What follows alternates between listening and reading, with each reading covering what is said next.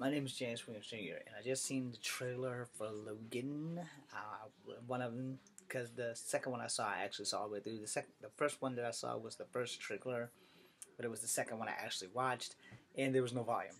So again, I don't know if it's fan made, because sometimes those things say official made, and it has a little marker on them and everything, and then you find out that they're fan made, just like that damn Legend of Zelda that I had been waiting for forever, and it was one hell of a fucking joke.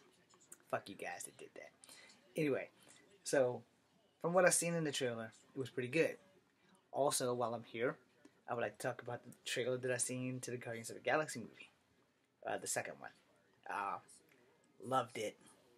It wasn't like a whole lot, but it was enough to give you barely a taste, like somebody took an eyedropper and put sugar water in it and dropped it on your tongue. But it will make you want to go see it. So therefore, I'm liking it. Both trailers seem to be somewhat okay.